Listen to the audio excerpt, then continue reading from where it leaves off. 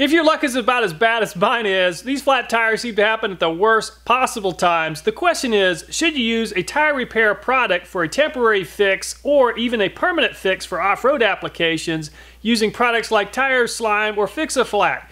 Do they actually work? Do they cause damage and corrosion? And are they flammable? Well, we're going to do a lot of testing on these products today and see which one of these is the best. We'll be testing these products on these 4 tires, and we'll see just how good these products work. This rim has had a lot of corrosion, and this is untreated steel. So the question is, will these products cause corrosion? We're going to test these products on this untreated metal strip and see how much corrosion occurs over the next 24 hours. Have you ever wondered what type of solids are inside of these products? We're going to find out. Not all the products we're testing are designed for on-road purposes, but this product is. This is designed for both car and trailer. Slime claims to be tire sensor safe. Emergency flat tire repair, tire sealant, seals instantly, no jack needed, safe and easy. Instantly seals tread and punctures up to a 1/4 inch diameter in size. Works safe in extreme temperatures. Safe for finished metal wheels. Non-flammable and non-toxic, cleans up with water. I'll be using a drywall screw to poke a hole in this tire. As you can see, it's a lot smaller than this 1/4 inch drill bit. Dosage information is on the back of this label. We'll be using 16 ounces since we'll be using this in a full-size tire. Position valve in upper half of tire. Slowly remove valve core with tool and cap. Allow tire to fully deflate. Remove object if possible. Attach hose and squeeze in slime. Reinstall valve core.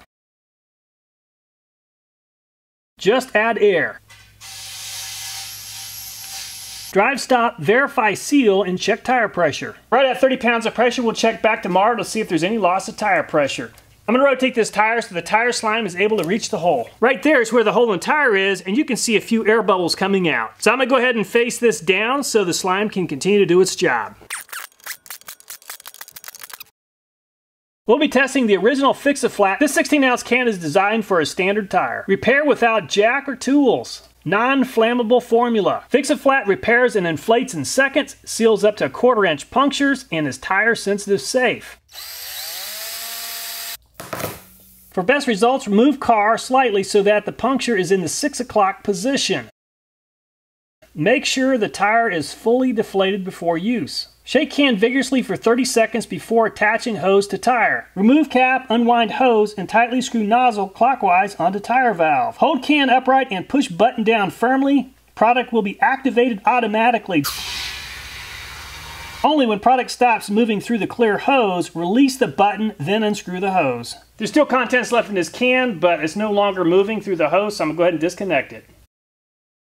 Only if rim is lifted off the ground, drive vehicle immediately a short distance, 2 to 4 miles, to allow tire pressure to increase and sealant to spread evenly inside the tire. If needed, add air up to manufacturer's recommended pressure. Have tire repaired by tire professional within 3 days or 100 miles, whichever comes first. Okay, we're right at 30 pounds of pressure with Fix-A-Flat.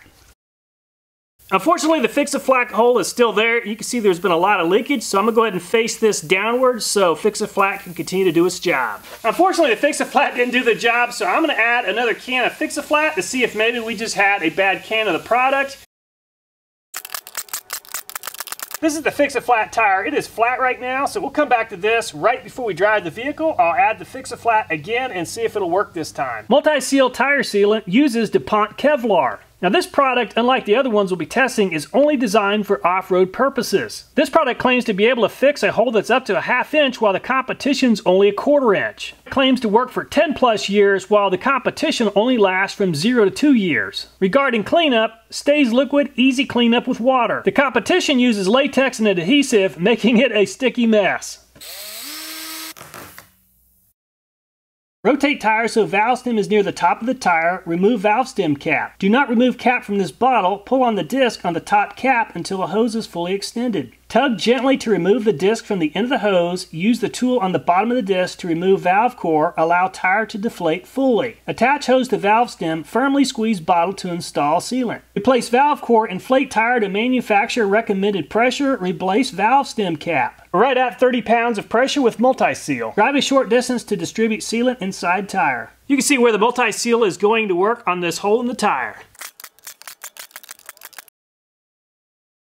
The TireJect kit includes TireJect on-road tire sealant, a sealant applicator cap, and a valve core tool and valve stem cap.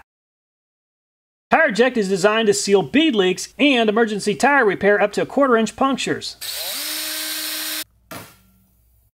TireJect is designed for on-road highway speed tires. We'll be testing this on a full-size truck, so we'll be using 2 pouches. TireJect only has 4 steps. Step 1 is to deflate the tire and remove the valve core. Attach cap to pouch, push hose over valve stem, flip open the stem of cap, squeeze contents of pouch into tire. Reinstall valve core, inflate tire, and drive or rotate for several minutes. Add the red TireJect valve cap to mark the tire. Okay, we have right at 30 pounds of pressure with the TireJect wheel. It appears that TireJect has stopped the air leak. You can see the product on this tire.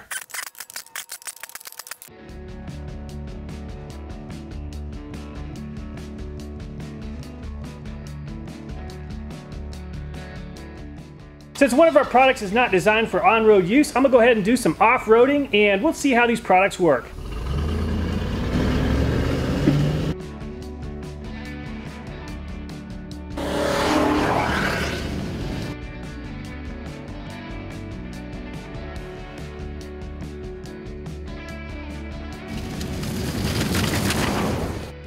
Okay, after 4 miles, unfortunately Fix-A-Flat is not working. It's leaking pretty badly, and by tomorrow morning I expect this tire is going to be flat. Looks like the MultiSeal did a great job. I'm not seeing any sort of leak where the hole is at. Looks like the tire slime did a great job. I'm not seeing any leaking where the hole is at. TireJect seems to be doing a great job as well. No sort of leaking where the hole is at. I'm going to check the tire pressure in each one of these tires in about 15 hours. Tire repair shops typically don't like these products because it makes a mess, so at the end of this video, we're going to take the tires off of each one of these rims and look inside to see what things look like. Since a lot of wheels have alloy construction, we're going to see if these products cause damage to aluminum. A lot of wheels have some type of protective coating, so will these products cause damage to this zinc-coated washer? While not advertised or designed to remove corrosion, is it possible these products could actually do some good? If these products freeze while inside of a tire, it could cause the tire to be out of balance. So, do these products freeze in extreme cold temperatures?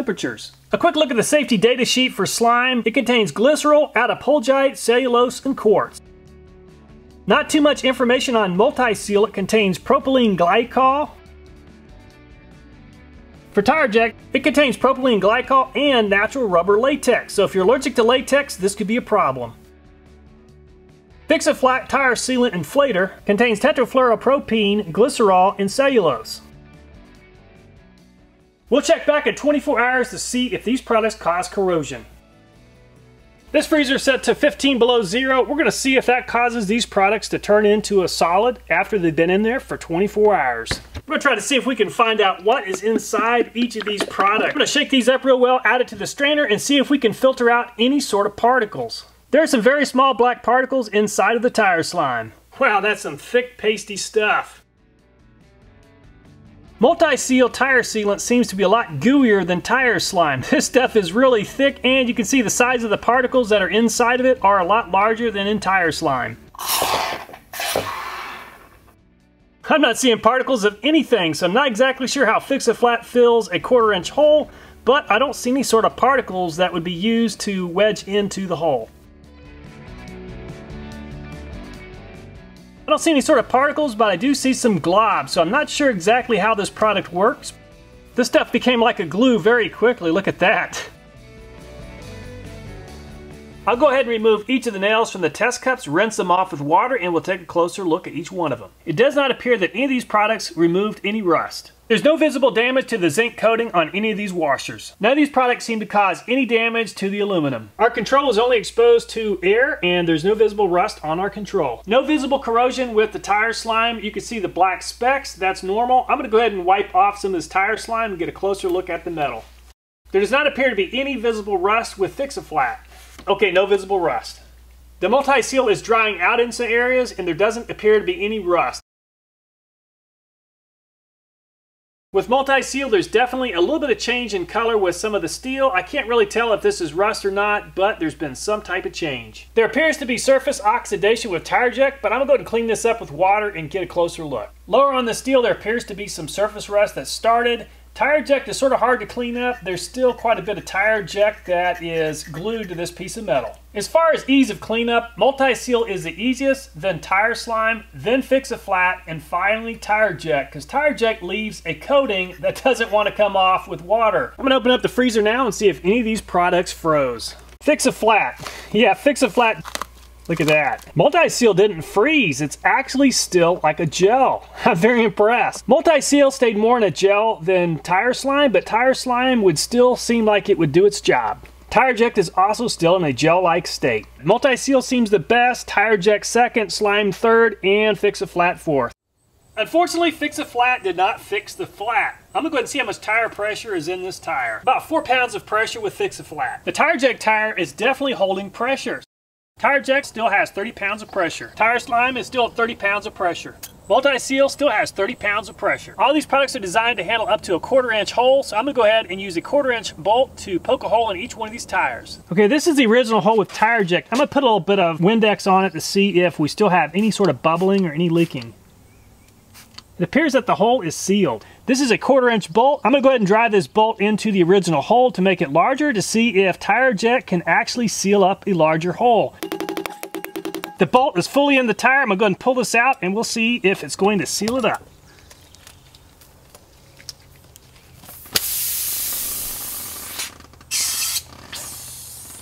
I've got the hole in the tire straight down so the TireJect can make its way into the hole. The Tire Slime appears to have done a great job repairing this hole. It doesn't appear to be leaking, so I'm gonna go ahead and drive this 1/4 inch spike into the tire.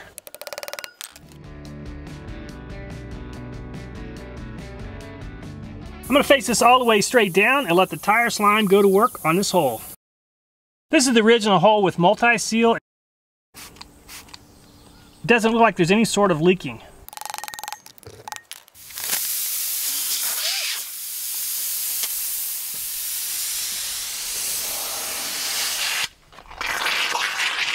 I'm going to put this tire back on the vehicle and drive it for about 5 miles, and when we come back, we'll take these wheels off and see if they're still leaking. I just finished driving 5 miles, so I'm going to go ahead and remove the wheel, and we'll take a closer look at the hole to see if it's still leaking.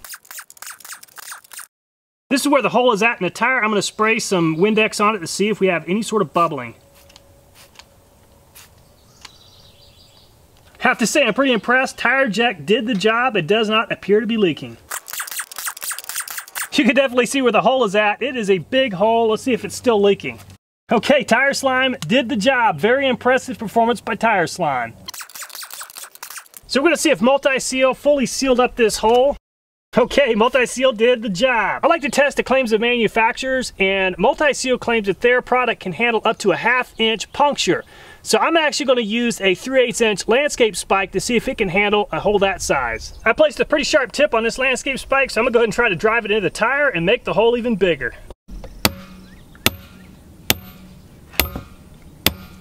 Now that's a lot of damage. It's going to be very interesting to see if MultiSeal can stop the leak. I'm going to see if I can get this landscape spike out now.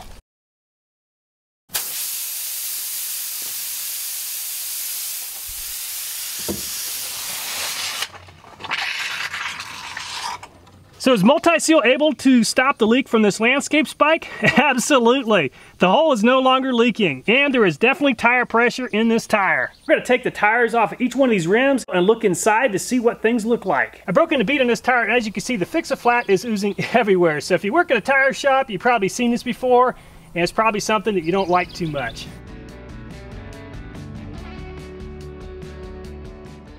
You can see Fix-A-Flat is all over the rim. Doesn't seem to be too big of a mess because this stuff doesn't really turn into a slime like some of the other products. There's still a big puddle of Fix-A-Flat inside the tire.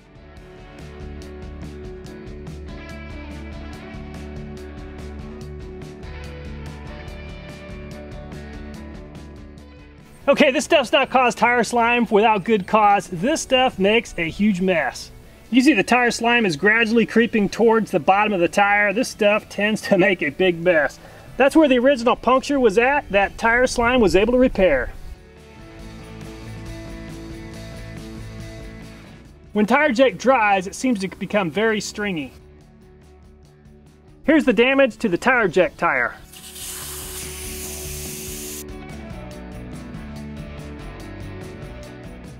This is MultiSeal, and as you can see, this stuff has created some slime just about everywhere, and I expect this is going to be really messy to remove because we added 32 ounces of this product into this tire. As you can see, there's still a lot of MultiSeal inside this tire. Look at the size of the damage to this tire. This stuff really did an amazing job patching up this large hole. Other than jumper cables, the most important tool I have in my vehicle is a portable tire pressure pump. These things have saved me on several occasions, and I've been able to help other people out as well. The first time you use it, you'll think that your $15 to $25 was extremely well spent, and I highly recommend carrying one of these just so you can help yourself out or help others in a time of need. All the products tested contain just enough contents to repair one full-size tire. Fix-A-Flat was the least expensive product at only $6.83, then Tire Slime at $8.99. MultiSeal and TireJect were quite a bit more expensive. Fix-A-Flat seems like the easiest product to use, but TireJect was a close second. TireJect's small pouches are very easy to empty out quickly. MultiSeal required 32 ounces into the tire, but it flowed a lot easier than Tire Slime, which took the longest amount of time and the most effort. So is Tire Slime the best? In my opinion, it is the best for on-road purposes. However, MultiSeal seems like it's an overall better product for off-road purposes. Now, regarding the other products we tested, TireJect seems like it works fairly well. Unfortunately, we didn't have very good success with Fix-A-Flat. Maybe it was just me. I tried 4 different cans of the product and did not receive good results with any of them. Anyway, I had a lot of fun testing these different types of products. I always look forward to reading your comments and especially your video ideas. As usual, just want to say thanks so much for watching the video. Please take care, and I look forward to next time.